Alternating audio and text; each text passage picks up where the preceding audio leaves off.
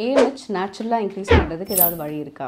Are there any diets, superfoods, lifestyle modification இதெல்லாம் பண்றதுனால நம்மளுடைய AMH வந்து increase ஆகுமா இல்லையான்றத பத்தி தான் இந்த வீடியோல பேச போறேன். இந்த வீடியோல AMH பத்தி நிறைய myths இருக்கு. அந்த myth எல்லாத்துக்குமே ஒரு ஆன்சர் வந்து உங்களுக்கு கிடைக்கும். சோ இந்த வீடியோவை till the end last வரைக்கும் வாட்ச் பண்ணீங்கன்னா ஒரு clarity கிடைக்கும். I'm Dr. Archana S Ayyanathan, Medical Director of Dr. Archana IVF, Chennai. AMH அதாவது ஆன்டி முலேரியன் ஹார்மோன். எந்த ஃபர்டிலிட்டி சென்டர் போனீங்கனாலுமே ஸ்கேனுக்கு அடுத்து ரொம்ப காமனா பண்ற ஒரே ஒரு பிளட் டெஸ்ட் என்ன விமென்க்கு அப்படினு பாத்தீங்கன்னா that's the AMH, anti Mullerian hormone. இது என்ன அவ்வளவு ஸ்பெஷலான டெஸ்ட் அப்படினு பாத்தீங்கன்னா the AMH is going to tell you what is your ovarian reserve, அதாவது ஓவரியில இன்னும் பாக்கி என்ன எத்தனை ஃபாலிகல்ஸ் இருக்கு, அது என்ன தரத்துல இருக்குன்னு சொல்ற டெஸ்ட் தான் இந்த AMH. இந்த டெஸ்ட்டை பண்ணாம நம்ம எந்த ஒரு ஃபர்டிலிட்டி சொல்யூஷனோ ட்ரீட்மெண்ட் பிளானோ ஒரு இன்ஃபர்டைல் கப்பிளுக்கு நம்மளால கொடுக்கவே முடியாது. அப்படி நம்ம வந்து இந்த டெஸ்ட்டை பண்ணாம if you are treating you அப்படின்னா it is not correct. So AMH is a very common test and I believe நிறைய infertile couples are already aware AMH னா என்ன அப்படின்றது. So இதை நேச்சுரலா இம்ப்ரூவ் பண்றதுக்கு ஏதாவது வழி இருக்கான்றது தான் இப்போ நிறைய பேருக்கு இருக்கிற क्वेश्चनா இருக்கு. So let's talk about what is AMH first. AMH வந்து ovarian reserve நான் ஏற்கனவே சொன்னேன். Every girl is born with a set number of eggs. அதாவது ஒரு 2.5 lakh to 3 lakh eggs ஓட தான் ஒரு பெண் குழந்தையும் பிறக்குறாங்க. இதுக்கு மேல அதிகமா வந்து நம்ம eggs ஓட பிறக்கிறது இல்ல. ஓவரின்றது ஒரு 2 ml வால்யூம் இருக்கிற ஒரு ஆர்கன். அதுல வந்து இத்தனை ஃபாலிகல்ஸ் தான் இருக்கும் அப்படின்றது தான். இது வந்து genetically it can be different from for different individuals. That is அவங்களுடைய ஃபேமிலில எப்படி இருந்ததோ அதே மாதிரி தான் ஃபேமிலில இருக்கிற எல்லா லேடிஸ்க்கும் இருக்கும். அதனால தான் ஏஜ் அட்டெண்ட் பண்றது, மெனோபாஸ் வரது, இது எல்லாமே வந்து அம்மாக்கு எப்படி இருந்ததோ அதே டைம்ல தான் வரும். அண்ட் அம்மாவுடைய அம்மாக்கு இல்லை அம்மாவுடைய சிப்ளிங்ஸ்க்கு எப்படி இருந்ததோ ஃபேமிலியில் எப்படி எல்லாருக்கும் இருக்கோ அதே டைம்ல வரும்னு ஏன் சொல்றாங்க அப்படின்னா this is to a certain extent genetically also influenced. இந்த 2.5 lakh to 3 lakh எக்ல வந்து ஒரு மாசமும் நம்ம ஆயிரக்கணக்கான கருமுட்டையை எடுத்து ரெக்ரூட் பண்றோம். அதுல ஒரு கருமுட்டை தான் வளர்ந்து பெருசாகுது. அப்படி வளர்ந்து பெருசாகிற அந்த நீர்க்குழியம்னு சொல்ற அந்த ஃபாலிக்கல்குள்ள ஒரு எக் இருந்து அது ரப்சர் ஆகி டியூப் எண்ட்ல இருந்து அந்த டைம்ல ஸ்பெர்ம்ஸ் உடைய அவைலபிலிட்டி இருந்ததுன்னா ஒன்று பிரெக்னென்ட் ஆகணும், அப்படி இல்லை பிரெக்னன்சி இல்லைன்னா ஓவலேஷன் நடந்த 14th டேல பீரியட் வரணும். இதுதான் எவ்ரி மந்த் ஒரு கேர்ளுக்கு நடக்கிறது. இந்த மாதிரி ஆயிரக்கணக்கான கருமுட்டை வந்து நம்ம உடம்புல இருந்து கொஞ்சம் கொஞ்சமா டிஸ்ட்ராய் ஆகிட்டே வரும்போது இந்த AMH உடைய லெவலும் குறைஞ்சிக்கிட்டே வரும். எக்ஸாம்பிள் சொல்லணும் அப்படின்னு பார்த்தீங்கன்னா it is like a bank balance, but fixed deposit மாதிரி வச்சுக்கோங்களேன். இதில் வந்து அதிகப்படுத்த முடியாது.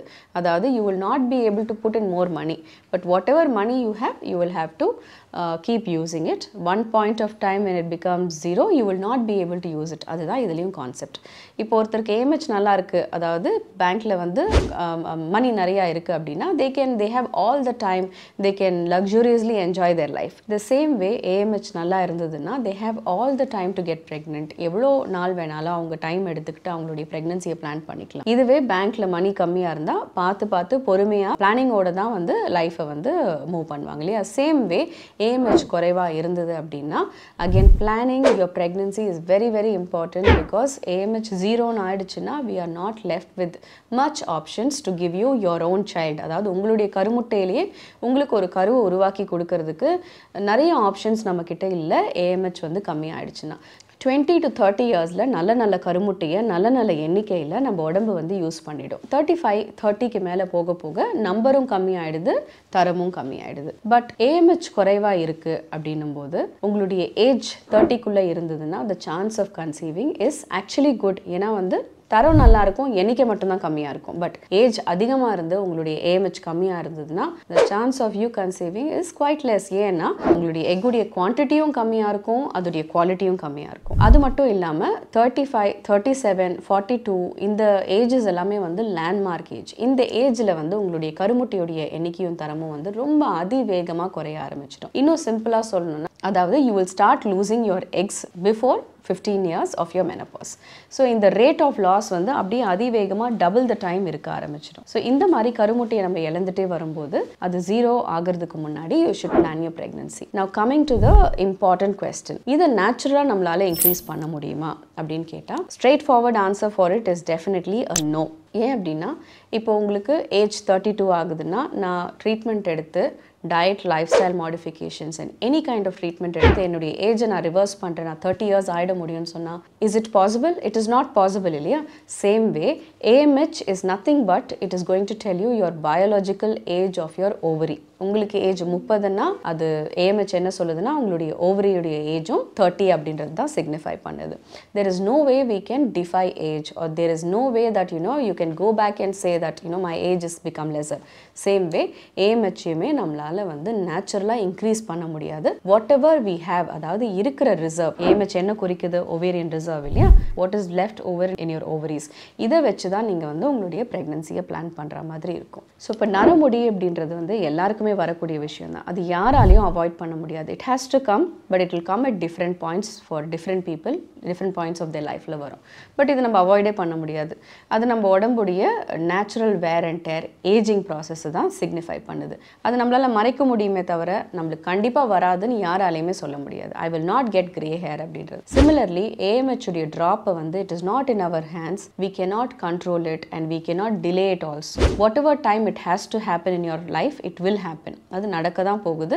Everybody, every girl has to face it. Every lady has to face it and come across it. So plan your pregnancies, take your AMH test, find out what is your AMH and plan your pregnancy properly. That is what I'm trying to tell you.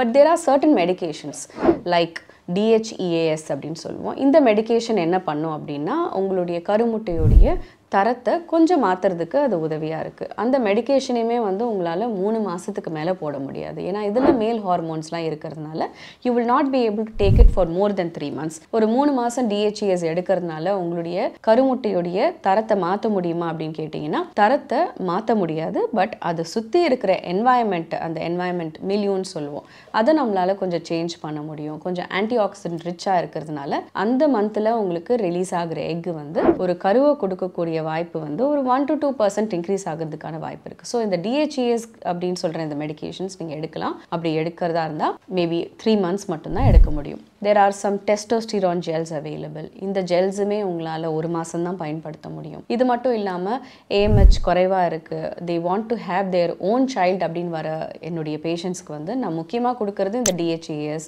and testosterone gels. இது மட்டும் இல்லாமல் coenzyme Q அப்படின்னு சொல்லி ஒரு medicine இருக்குது. இது என்ன அப்படின்னு பார்த்தீங்கன்னா this is very important for our mitochondria. நம்ம செல்ல வந்து மைட்டோகாண்ட்ரியா அப்படின்னு சொல்லி நிறைய ஒரு விஷயம் இருக்குது. இது என்னன்னா பவர் ஹவுஸ் ஆஃப் த செல் அப்படின்னு சொல்லுவோம். இதில் தான் வந்து எனர்ஜியே வந்து வருது. இந்த எனர்ஜி வந்து இன்க்ரீஸ் பண்ணுறது தான் இந்த கோஎன்சைம் Q10. இதை கொடுக்கறதுனால உங்களுடைய கருமுட்டையுடைய தரம் கொஞ்சம், அதாவது டிவிஷன் பொட்டென்ஷியல் கொஞ்சம் அதிகமாக இருக்கிறதுக்கான வாய்ப்பு இருக்குது. அது மட்டும் இல்லாமல் ஆர்ஜினின் அப்படின்னு சொல்லி ஒரு அமினோ ஆசிட் இருக்குது. இது கொடுக்கறதுனால ஓவரியுடைய பிளட் ஃப்ளோ, ஜென்ரலாகவே பிளட் ஃப்ளோ இன்க்ரீஸ் ஆகும், ஓவரியுடைய பிளட் ஃப்ளோவும் இன்க்ரீஸ் ஆகிறதுக்கான வாய்ப்பு இருக்குது. ஸோ இந்த மாதிரி மெடிகேஷன்ஸ் நீங்கள் யூஸ் பண்ணுறதுனால தரத்தை நம்மளால் இன்க்ரீஸ் பண்ண முடியாது. டு அ சர்டன் எக்ஸ்டென்ட் அந்த மந்த் உருவாகிற கருவுடைய ரேட் ஆஃப் கெட்டிங் ப்ரெக்னெண்ட்டை வந்து வேணால் இன்க்ரீஸ் பண்ணலாமே தவிர மச் சேஞ்ச் இன் AMH நம்மளால் எதிர்பார்க்க முடியாது. ஏன்னா AMH வந்து உங்களுடைய ஃபீகண்டபிலிட்டியும் ஃபர்டிலிட்டியை பற்றியும் சஜஸ்ட் பண்ணுறதில்ல. It is only telling you what is your ovarian reserve, அதாவது what is left over in your body, how much to you have in your future. So இதை வந்து ப்ராப்பராக பிளான் பண்ண வேண்டிய விஷயமா இருக்குது. ஸோ இப்போ லேட்டஸ்ட்டாக பார்த்தீங்கன்னா நியூவஸ்ட் அட்வான்சஸ் என்னன்னு பார்த்தீங்கன்னா ஒரு few years back platelet rich plasma அப்படின்னு சொல்லுவோம், PRP techniques for low ovarian reserve. இது பண்ண ஆரம்பிச்சுட்டு இருக்கோம், இப்போ பண்ணிட்டு தான் இருக்கும். இதில் ஈக்விவோக்கல் ரிசல்ட்ஸ், அதில் வந்து அவ்வளோ பெரிய ரிசல்ட்ஸ் நம்மளால் வந்து பார்க்க முடியல AMHல. இது எதுவுமே AMH இன்க்ரீஸ் பண்ணாது. பட் அவைலபிள் ஃபாலிகல்ஸில் இருக்கிற எக்கை வந்து கொஞ்சம் ஸ்ட்ராங் ஆக்கி அதில் ஒரு கரு வர வைக்க முடிய சான்ஸை தான் இன்க்ரீஸ் பண்ணுது. இன்னொரு விஷயம் என்னன்னு பார்த்தீங்கன்னா stem cell therapy. It's a very very very new technique and it is still under experiment and people are still doing experiments on it. இது ப்ரூவன் டெக்னிக் கிடையாது. நான் எப்படி DHEAS, coenzyme Q10, testosterone gels அதெல்லாம் சொன்னேன் இல்லையா, இதெல்லாமே proven. அது நம்ம கொடுத்து பார்த்துட்டோம். ஈக்விவோக்கலாக சில பேருக்கு அதில் ரிசல்ட்ஸ் இருக்குது, சில பேருக்கு இல்லை அப்படின்றத பார்க்குறோம். பட் அதே மாதிரி ஸ்டெம் செல்ன்றது ரொம்ப புதுமையான ஒரு விஷயமா இருக்குது. இப்போ தான் அது வந்து ட்ரையல் எக்ஸ்பெரிமெண்ட்ஸில் இருக்குது. கம்ப்ளீட்டாக ஒவேரியன் ரிசர்வை இன்க்ரீஸ் பண்ணுறதுக்கோ இல்லை AMHல கொஞ்சம் சேஞ்சை கொண்டு வரதுக்கோ அது ஒரு ட்ரீட்மெண்ட்டாக இன்னும் நம்ம யாருக்குமே சஜஸ்ட் பண்ண ஆரம்பிக்கல. But definitely in near future we all hope hope that, it's a very big ray of hope for ovarian reserve being low. So let's keep our fingers crossed and hope for the best. Stem cell therapy வந்து டெஃபினட்டாக வந்து AMH கம்மியாக இருக்கிறவங்களுக்கு ஒரு பூனாக இருக்கும் அப்படின்றத நம்புகிறோம். So I believe AMH-ஐ நேச்சுரலாக நம்மளால் இன்க்ரீஸ் பண்ண முடியாது, நேச்சுரலாக இன்க்ரீஸ் பண்ணுறதுக்கு இந்த டயட் அந்த டயட் அப்படின்னு சொல்லி சூப்பர் ஃபுட்ஸ்லாம் இருக்குதுன்னு சொல்லி நிறையா மித்ஸ் இருக்குது. இந்த மித் எல்லாத்தையுமே நான் இந்த வீடியோவில் உங்களுக்கு கிளியர் பண்ணியிருப்பேன்ற நம்பிக்கை எனக்கு இருக்குது. கண்டிப்பாக இதில் மேலும் வேறு ஏதாவது டவுட்ஸ் இருந்ததுன்னா உங்களுக்கு கமெண்ட் செக்ஷனில் ட்ராப் இன் பண்ணுங்கள். நானும் என்னுடைய டீமும் இதுக்கு ஒரு ஆன்சர் சொல்கிறதுக்கு டெஃபினட்டாக ட்ரை பண்ணுறோம். If I'm not able to answer the question directly in the comment section, I definitely try to two a video on it.